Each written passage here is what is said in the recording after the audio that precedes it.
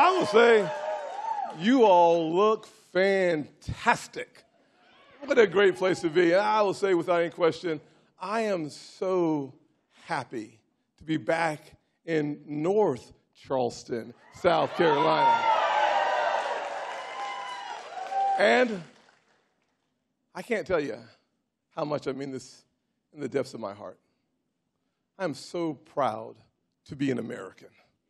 I hope you are. Are you proud to be an American? I can't hear you. I can't hear you. I can't hear you. Oh, yeah. America is the greatest nation on God's green earth. And our greatness doesn't come from politicians.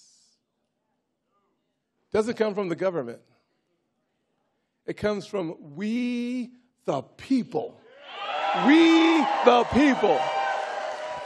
And I'll tell you, and when I think about the greatness of America, I have to start with my favorite American, my amazing mother. Where is my mama?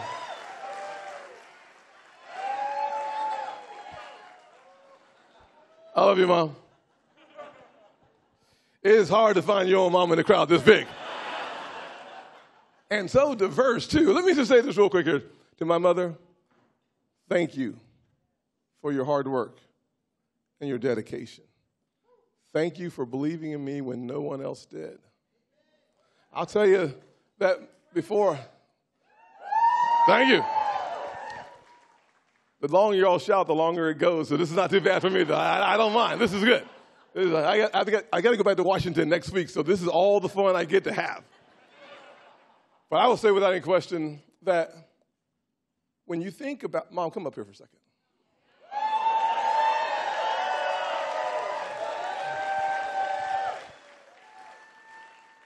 When you think about the miracle of America, it always comes down to someone who loves unconditionally, who goes the extra mile, who's tough as nails, and who puts it all on the line.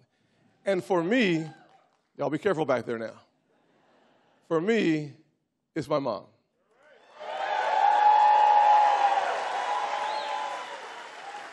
Now, if you've heard my story, and most of you have heard my story, I'm going to tell it again anyways, by the way. So laugh when you're supposed. I can't believe my little buddy took my best line, by the way. It's amazing. But I will say this, Mom, I love you. Thank you for your sacrifice. Thank you for standing strong in the middle of the fire. Y'all should thank her too. That's right. That's right. Amazing. I'll also say this, though, that when I was growing up in a single-parent household, there was a guy from the Citadel named John Moniz. John was the mentor I needed at the right time. I have had more mentors since then. Of course, I've got great mentors, and I thank God Almighty that He continues to provide me with really cool mentors. One of my mentors, Larry Ellison's with us today, and I am so thankful to have so many different mentors in the house. But I will say that there was a guy named John Moniz who mattered so much. And I think Janice is with us today somewhere. Janice is over here. Come here, Janice. So for those of you unaware of this, when I was a kid growing up and I was failing out of school and my nephew just told a part of the story, it was Janice's husband then, John Moniz, who caught me at the right time, who helped me survive some really hard times. And for those of you who wonder if it's possible for a broken kid in a broken home to rise beyond their circumstances, the answer is yes. And for those of you who wonder if America is a racist country, take a look at how people come together. All of God's people come together. Black ones and white ones, and red ones and brown ones, working together Because love, unconditional love, binds hearts together. We are not defined by the color of our skin. We are defined by the content of our character. And if anyone tells you anything different, they're a liar.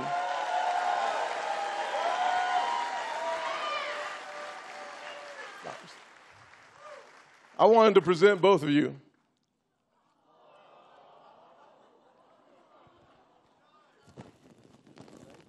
Thank you, Jordan. Jordan is Janice's granddaughter, and my mother gave her flowers when she was first born. So I wanted to return the favor to these two women who made this possible.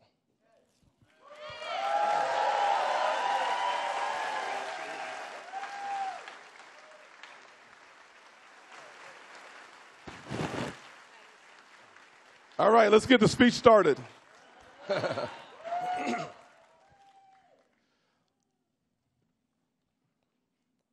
Which also means going back to the beginning of the speech. There you go. We live in the land of opportunity. We live in the land where it is absolutely possible for a kid raised in poverty, in a single-parent household, in a small apartment, to one day serve in the people's house, and maybe even the White House.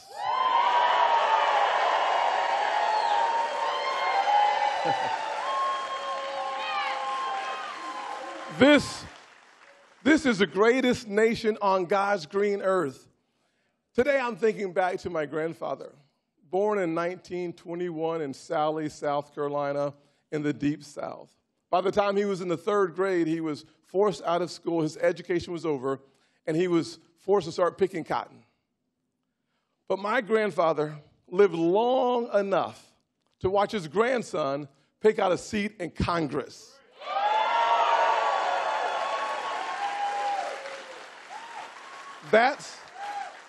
That's the evolution of the country we live in. My family went from cotton to Congress in his lifetime. And it was only possible because my grandfather had a stubborn faith. Faith in God, faith in himself, and faith in what America would be. He looked beyond the pain of his present, and he saw the promise of his future. That black man who struggled through the Jim Crow South believed then what some doubt now in the goodness of America.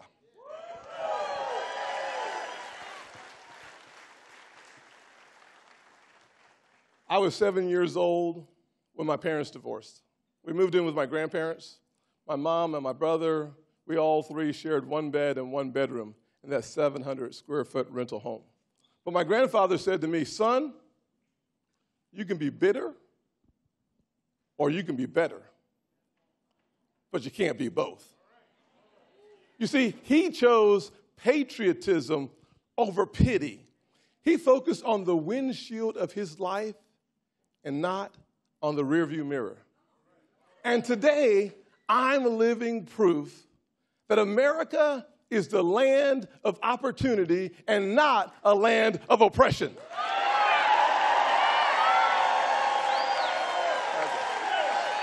Amen, amen, amen, amen, amen, amen. But you see, this isn't just my story. It's all of our stories. The circumstances and the situations may be different. The details may change. But every single one of us are here because of the American journey, where there were obstacles that became opportunities, and our pain revealed our purpose. If you believe that, can somebody say amen?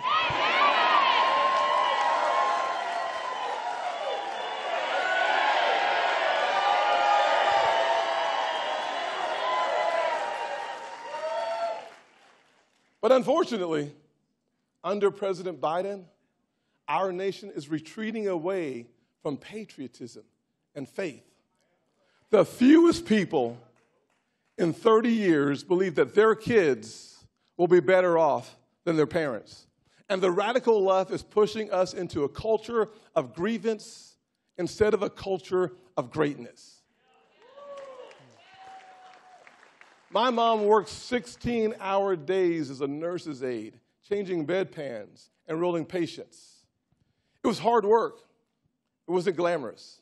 But those 16-hour days put food on the table and kept the lights on. They empowered her to move her boys out of a place filled with pain into a home filled with love. My mom's work ethic taught me that there is dignity in all work. And that's why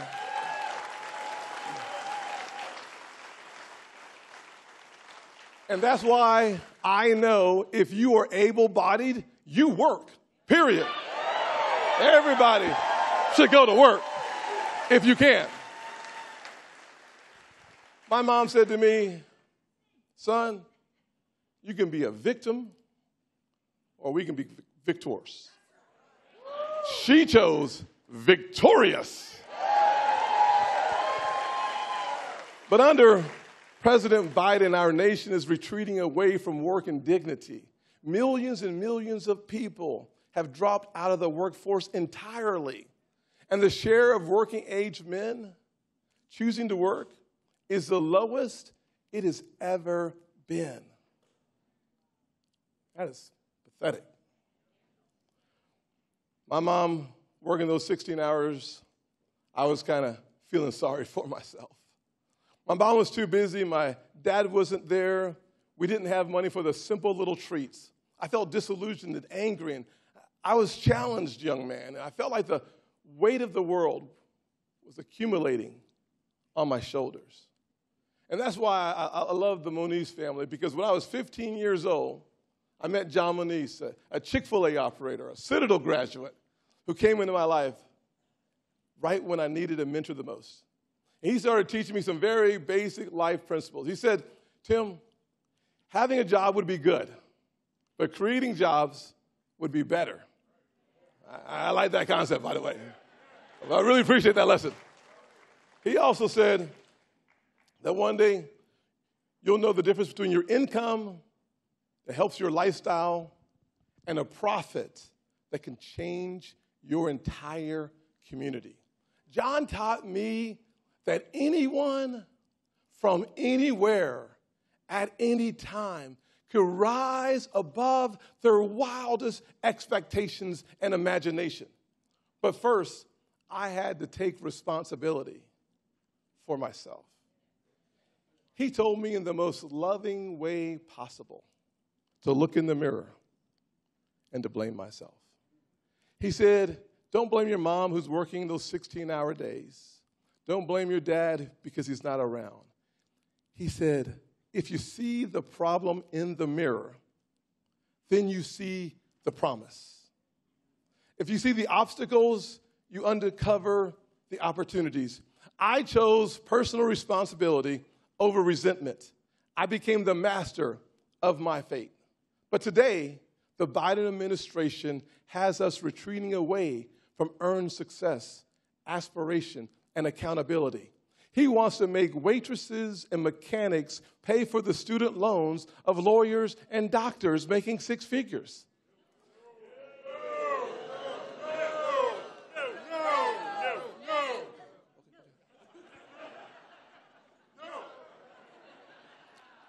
I believe them. This administration has taxed, borrowed, and spent trillions of dollars trying to replace a hand up with handouts. And all they bought us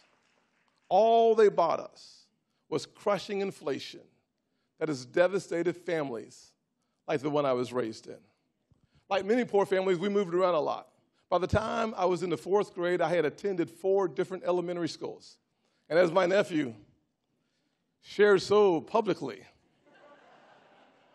wow, little Ben, my little buddy, Gosh, darn, thanks so much for that.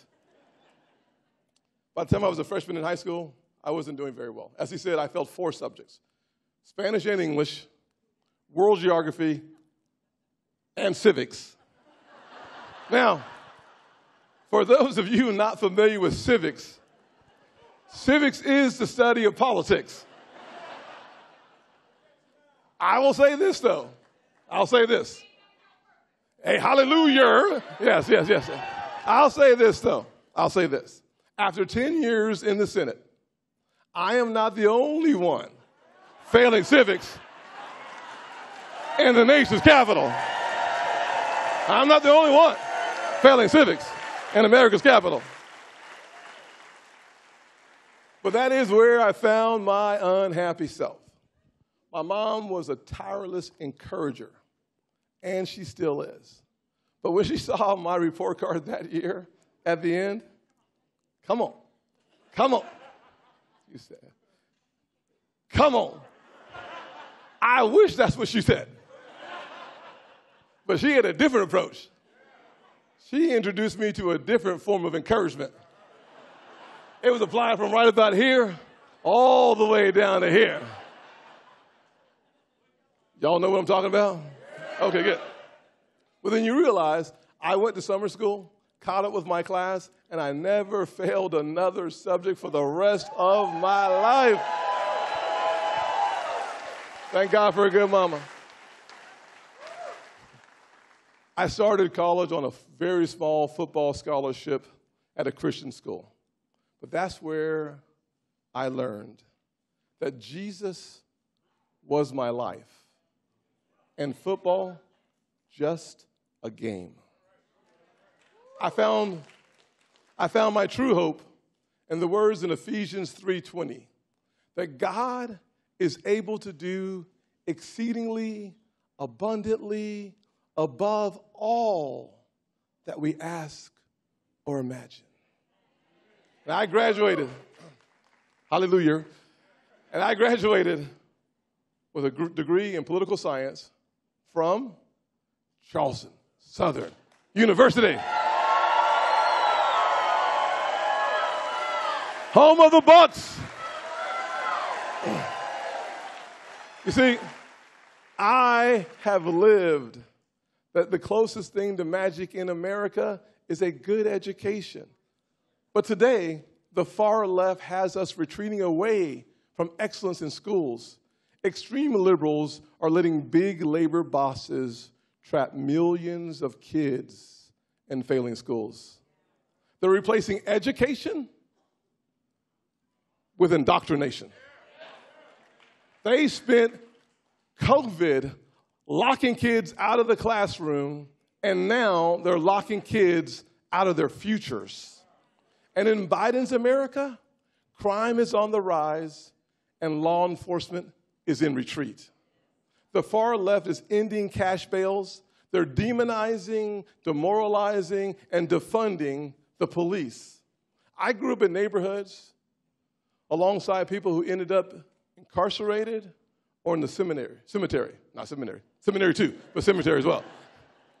We needed more public safety, not less.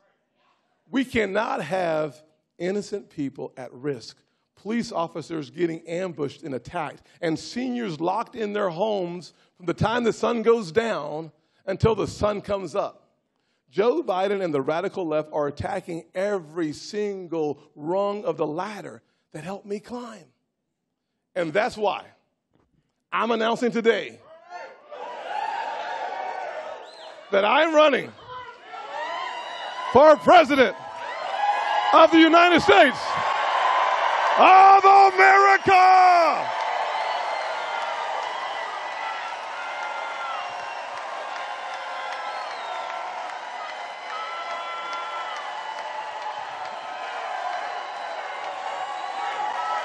Thank you.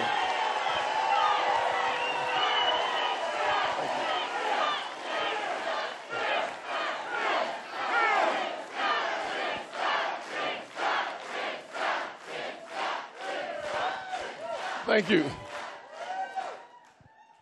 You see, they're attacking our American values, our schools, our economy, and our security. But not on my watch. Not on my watch. That won't work. I cannot stand by while this is done to America. She's done too much for me. Our nation, our values, and our people are strong, but our president is weak.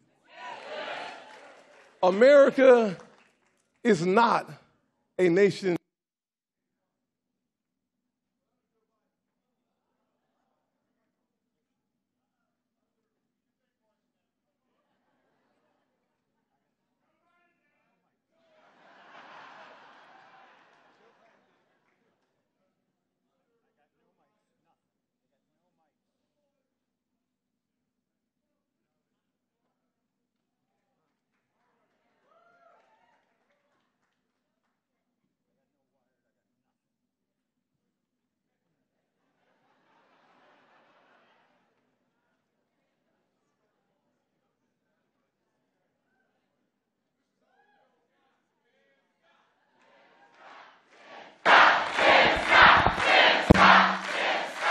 All right. Thank you. Let's see if this one works. All right. Good catch. But under Joe Biden, our nation is not a nation in decline. But under Joe Biden, we have become a nation in retreat. Retreating from our heritage and our history. Retreating from personal responsibility and hard work. Retreating from strength and security, even retreating from religious liberty and the worship of God himself.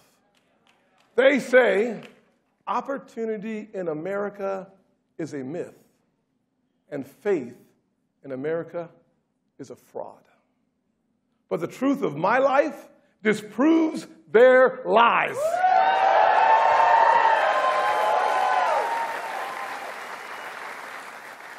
The good news is all we need to do is turn around.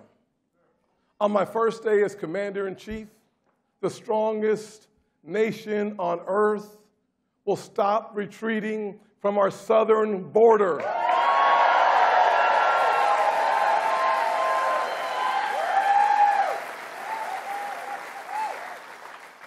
If you don't control your back door, it's not your house.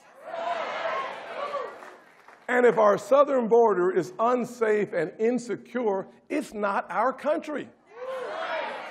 Hundreds of people on our terrorist watch list are crossing our borders. Chinese nationals are flooding into Mexico to break in. Joe Biden and Kamala Harris are doing nothing when 70,000 Americans lose their lives to fentanyl. Every county in this country has become a border county. The left shut down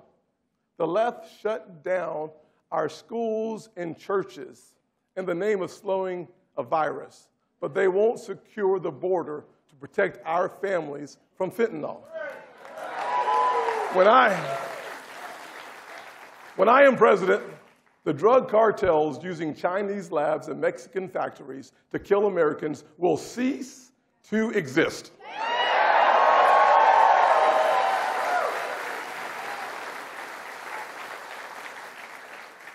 I will freeze their assets, I will build the wall, and I will allow the world's greatest military to fight these terrorists because that's exactly what they are.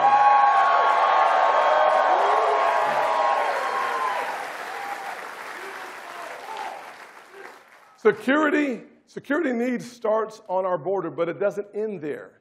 We have spent decades getting deeper and deeper into debt to the Chinese Communist Party. Their goal is not just to surpass us. Their goal is to beat us.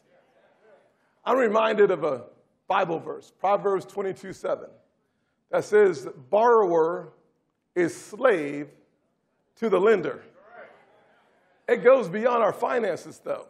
It's about our supply chains. It's about medicines and microchips and critical minerals. It's about China buying American farmland, infiltrating our airspace, and tracking our kids. It's about President Xi siding with Putin and Iran. America can win this competition, but Joe Biden cannot.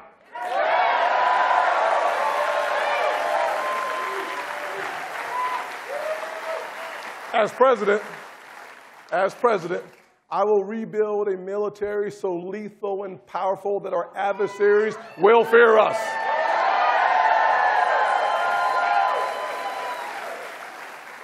And our allies will respect us. My father, who's with us today, spent 27 years in the Air Force. My two brothers spent 2 decades each in the military. 3 decades for my older, better-looking brother.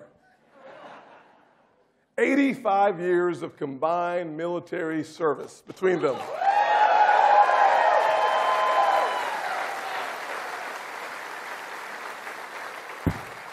When I'm president, our service members will have every tool they need, and our veterans will have every resource they deserve.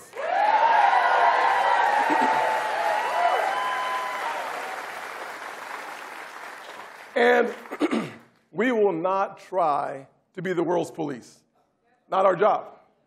But we will always defend America's national vital interests and our people, wherever they are. And we will win the next century by the strength of our economy. China started this new economic Cold War, but America, we're going to finish it.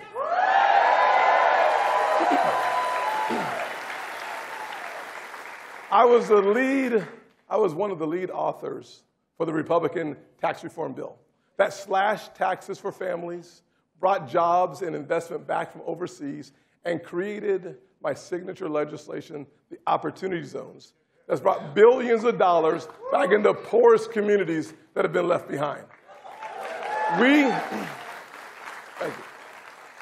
We created high employment, low inflation, and the fastest growing economy for the working class people we've seen in 50 years.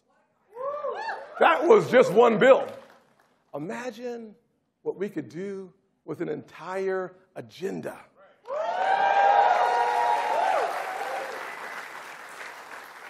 I will be the president who ramps up research and development, reclaims our supply chains, and re-energizes our manufacturing base with Opportunity Zones 2.0 and an entire Made in America agenda.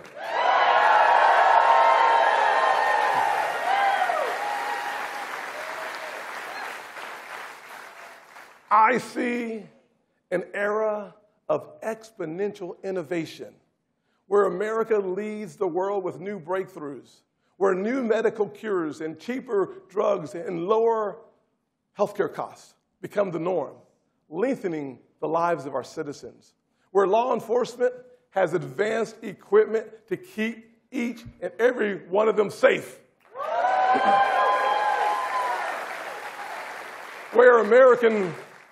where we have huge new American factories creating high-paying American jobs, running on plentiful, cheap American energy.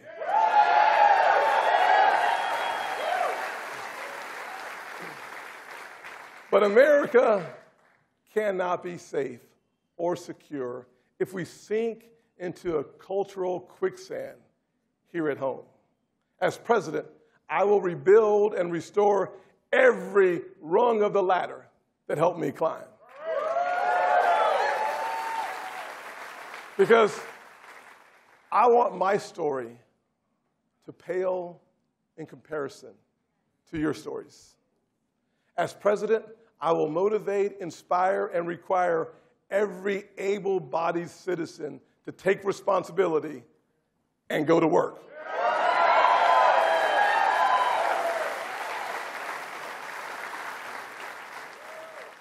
We will back the blue, secure our streets, and finally make it a federal crime to kill, ambush, or assault a cop in this country.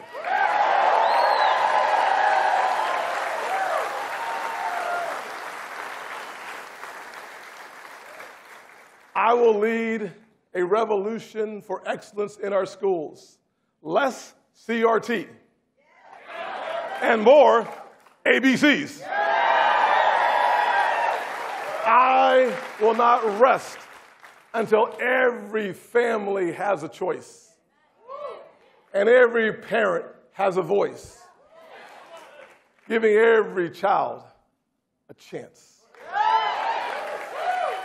And no child should be forced to attend failing schools simply because they live in the wrong zip code. I will be the president who destroys the liberal lie that America is an evil country. I think back a couple of years ago when I addressed the nation, and I said, America is not a racist country. We need to stop canceling our founding fathers and start celebrating them for the geniuses that they were.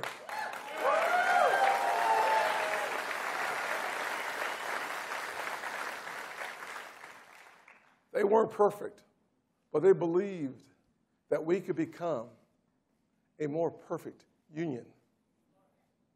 Finally, my grandfather's stubborn faith was not just faith in the goodness of America.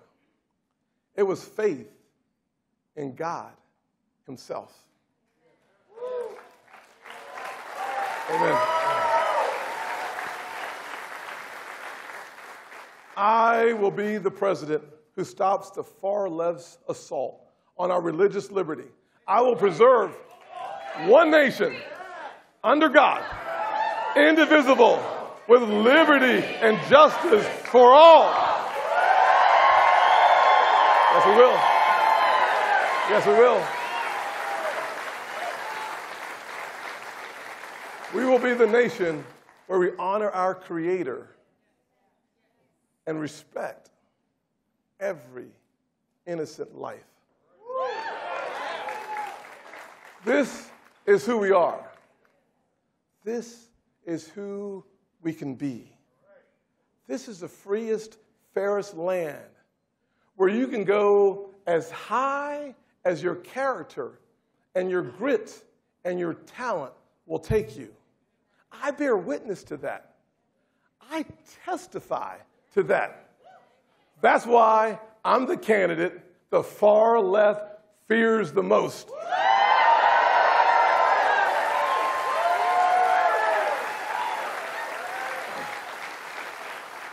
You see, when I cut your taxes, they called me a prop.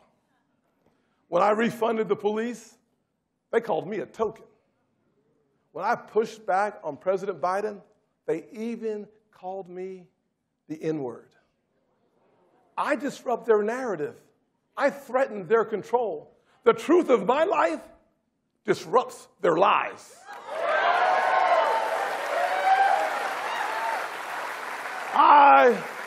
I will proclaim these truths from the highest mountaintop. And I will proclaim these truths in the deepest valley. I will take our message to the boardrooms, but I will also take it to the classrooms. I will take it to a gymnasium filled with friends, but I will also take it to an inner city church filled with skeptics. I have lived the American dream. I hold these truths to be self-evident, that all men and women are created equal, endowed by our Creator with the right to be free.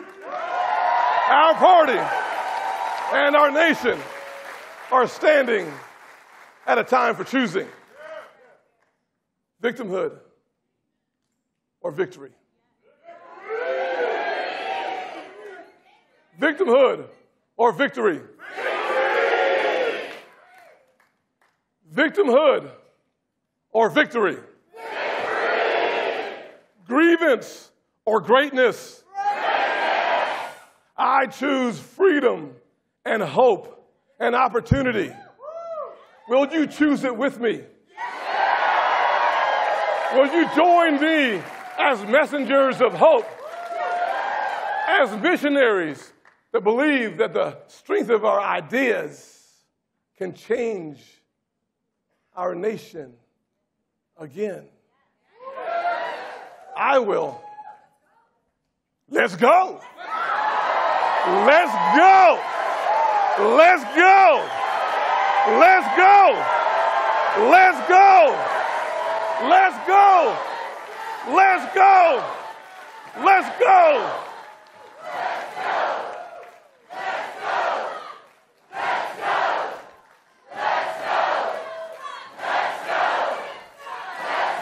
Oh, yeah.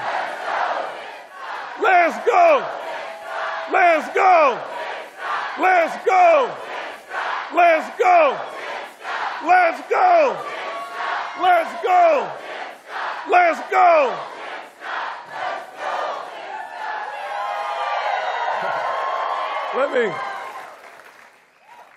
Let me close with this.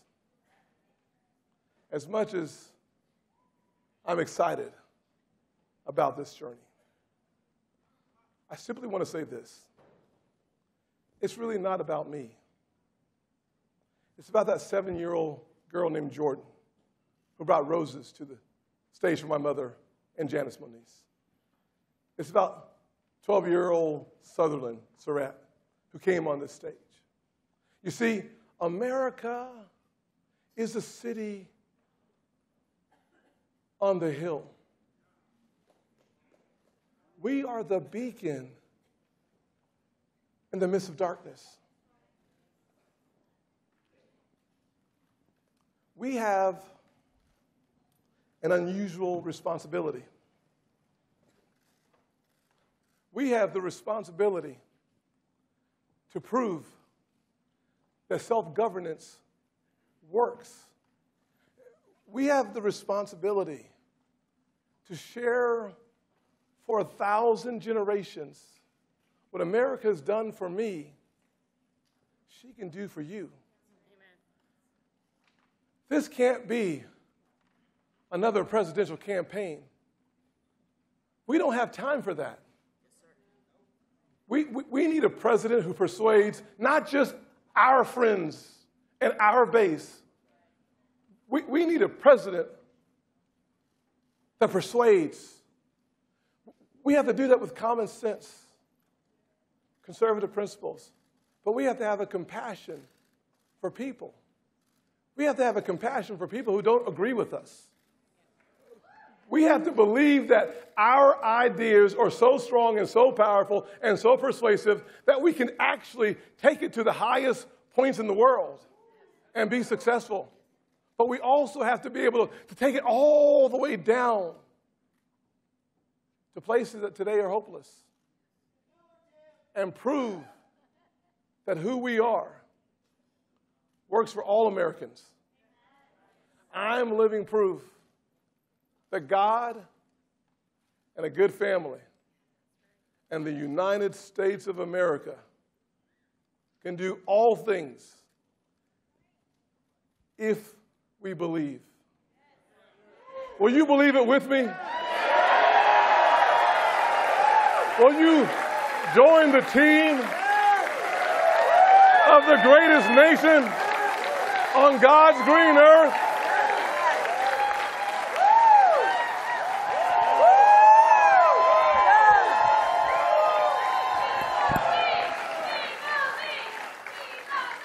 I love it. Let me close with this. May the Lord bless us for another 1,000 generations. May He be gracious towards us. I believe the next American century starts today.